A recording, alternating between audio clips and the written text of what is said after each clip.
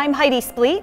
I'm here with Dr. Jean-Yves of the University of Liège in Belgium, and we are here to talk about the Sequoia study. Why was it important to conduct this study? Well, osteoarthritis is the most common disorder in elderly patients. It affects more than 50% of the population of the age of 60, and unfortunately until now we don't have any medication which has been approved to reduce the symptoms of the disease, but also concomitantly to reduce the progression of the disorder. So that's why we conducted that trial. And what are the clinical implications of your findings for patients? Well, the findings we got in that study was that Strontium ranolate, a medication which is currently marketed for osteoporosis in more than 100 countries outside the United States, is also able to reduce the joint space, narrowing the progression of the disease and to improve the symptoms of the patient with osteoarthritis of the knee.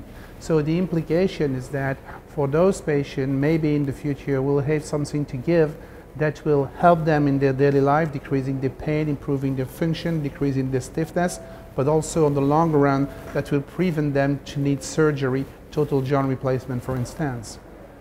And although this is not currently available in the United States, what's the status right now as far as approvals and what additional research is coming up?